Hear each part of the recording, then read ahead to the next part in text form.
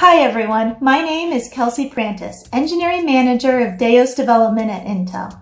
Today we will have a quick look at DAOS file system capabilities and provide you performance insights on our installation on the Intel Endeavour cluster.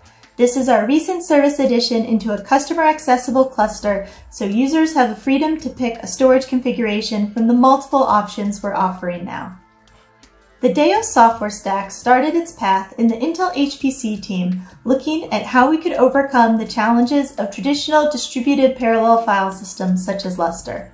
Shortly, we realized that in order to truly move the industry forward, we needed to innovate with a unique new architecture that could break us free entirely from previous fundamental constraints that were limiting performance, such as POSIX and block-based I/O, and to think beyond traditional HPC storage into new emerging workloads. DAOS introduces new data interface capabilities, a rich feature set, and performance scaling advantages coupled with unlocking the performance potential of Intel's greatest hardware products, such as Intel Xeon Scalable V2, persistent memory, and NVMe SSDs. Previously, the Endeavour cluster offered traditional file system access, such as Lustre.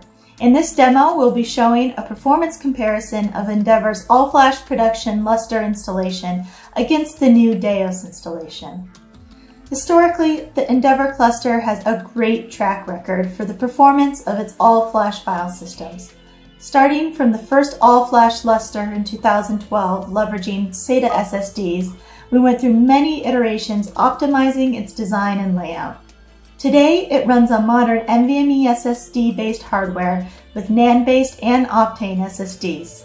However, as we moved to these newer generations of storage hardware technology, it became clear that software overhead is limiting the potential of the SSD performance, especially when it comes to small data block access, which is an attribute of many modern applications such as AI.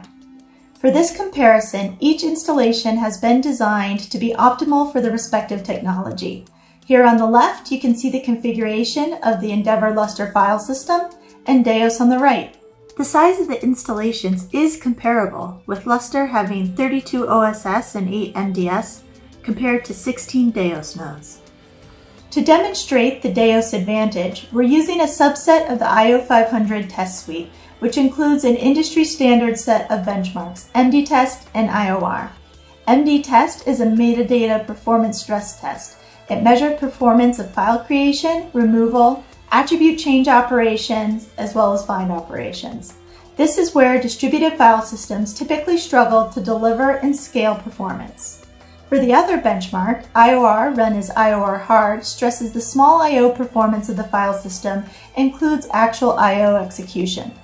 The combination of these two benchmarks provides us a meaningful picture of the file system performance and is the foundation of the IO500 performance test. A few months ago at ISC 20, DAOS took the #1 position in the IO500 list, as well as the top 3 positions in the IO500 10 Node Challenge. Now, let's take a look at the IO500 running on the Endeavour cluster. First, let's review the Lustre configuration. We have 32 OSS with 4 NVMe SSDs each, so 128 OSTs in total. Similarly, on the DAOS side, we have 16 dual-socket servers with 2 DAOS instances each, so 32 DAOS servers running over 16 physical servers in total. Here is the pool query showing this configuration, showing the total available persistent memory under SCM, as well as the NVMe available. Each socket has 6 DIMMs of Intel persistent memory, as well as 4 NVMe SSDs, for a total of 96 DIMMs and 128 SSDs. Since this is a long-running benchmark, we cannot show the entirety of the run here, so let's skip forward now to the results of our experiment. Let's begin with the MD-Test data, taking a look at the results for MD-Test hard write, hard read, and hard stat. As a reminder, MD-Test is focusing on stressing the limits of the metadata performance of the file system. You can see that DAOS performs far better for metadata.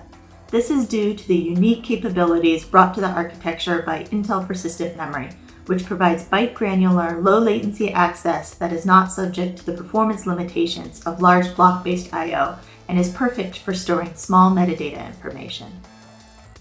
Next, let's look at the IOR hard numbers, which is split into IOR hard write and IOR hard read. As opposed to MD-test, this benchmark is focused on measuring the bandwidth of the file system. You can see in the results here that the DAOS performance again exceeds the Lustre performance, continuing to benefit from the bright, granular, persistent memory, from bypassing the kernel and doing all of its I/O in user space, as well as advanced algorithms for data placement. Between these two sets of benchmarks, it is clear that DAOS has superior performance for today's modern workloads. I hope you enjoyed this sneak peek. I want to thank you for your time and encourage you to join the DAOS community at www.daos.io and invite you to attend the DAOS user group meeting during Supercomputing Week on November 19th. Doug is the place to meet up and hear and share DAOS experiences and feedback directly with the DAOS development team. We will be running live sessions and all sessions will be recorded and available later. We hope to see you there.